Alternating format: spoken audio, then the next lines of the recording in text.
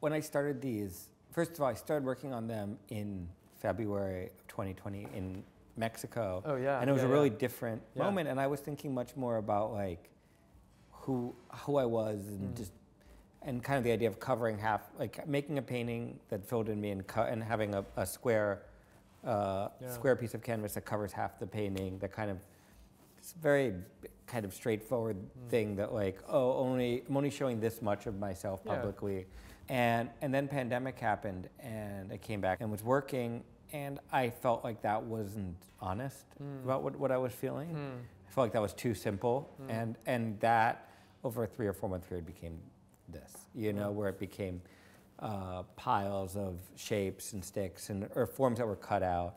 Like the painting Harlequin, I wanted to kind of take the form of the patterns of Picasso's Harlequin as a starting point, but I actually made it was the inside of that form that was the initial abstraction I was going to put over, and that was just naturally how I cut it out when I was cutting out at a foam core to see how it was going to look, and that was so much more connected to both my original idea, and also was just like a much more interesting form that I just let that lead me sometimes. It's interesting too because it plays with that like conceal reveal sort of positive negative space type of discussion as well.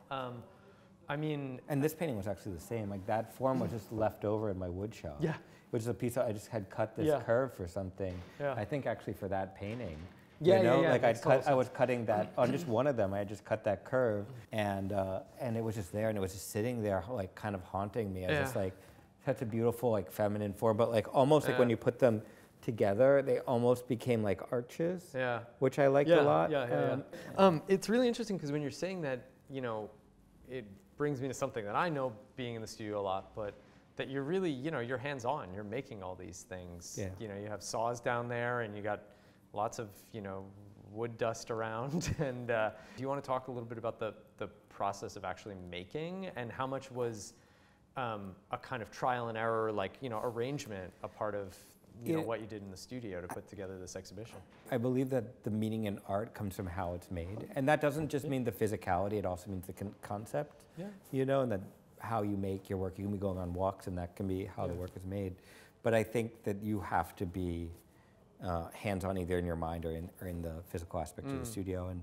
And yeah, I mean, all these works are panels that, you know, I have this way of making the background composition, the figurative element, again, not background, but the kind of structure, like the wood. And especially the initial one, where when I start doing that, it becomes, it starts to open up other ideas. And, you know, the gluing, the assembling, just the kind of process nature of that. But with this work, how these elements are placed on top and beneath and through is unlike a lot of the other ways I work, because I don't really know exactly how it's going to be from the beginning to the end. Like I might find the forms, and the forms might be right, although oftentimes I have to remake them several times. But even if they're right, I'm kind of layering them and placing them and basically on a big ladder, staring above it, stepping down to move it a half inch or totally radically different. Well, the fitting together kind of puzzle-like aspect of the work has always been something I've really, you know, found is a very compelling part of it.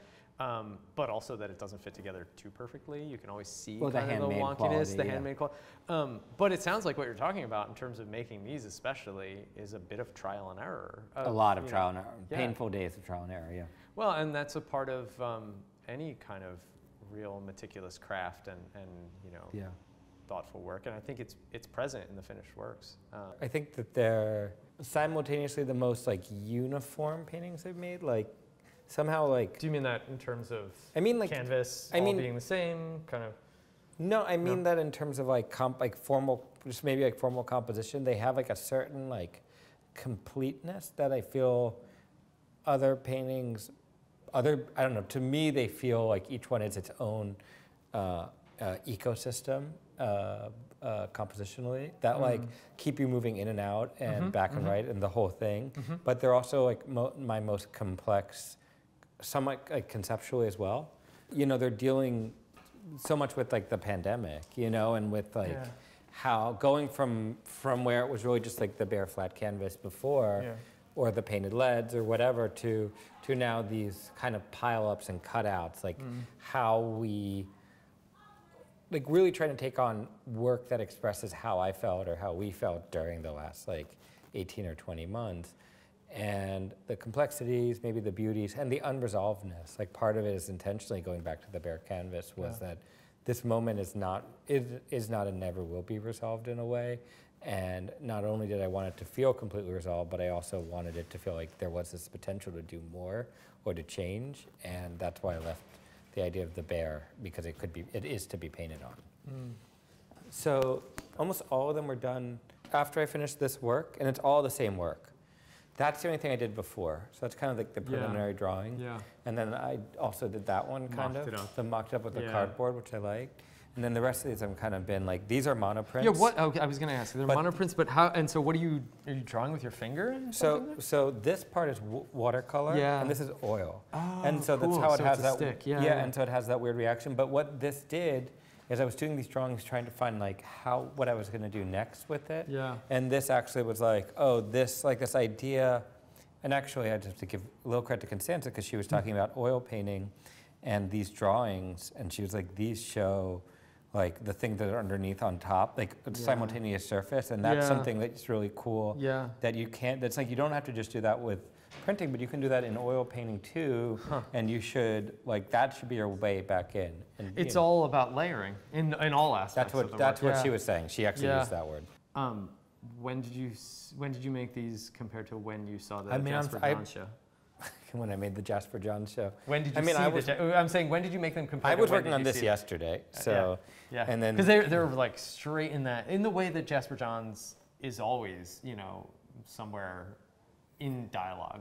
Or you're always somewhere in dialogue with the work. But you're talking about in terms of like the salon wall, or just like the. No, of these specifically. Interesting. I never thought about them in terms of numbers. That's kind of cool. Yeah, like 0, 1, 2, 3, 4, 5. Like where there's just kind of these beautiful things that happen when the colors, kind of are brought together with the kind of flattening of the layer. I thought about them more in terms of John's as the idea of like what to paint, and then you have John says his things, and he just doesn't. He's like, he paints the number 2 for like 2 years, And I thought, well, I have this incredible opportunity because I've already built in, because I've been working with like this form for like almost 8 years now, that like, and the most recent edition with these kind of elements on top, that I can do that to just like, why am I trying to paint anything else? Why don't I just paint my forms and my paintings, because it's already so built into the dialogue within it at this point.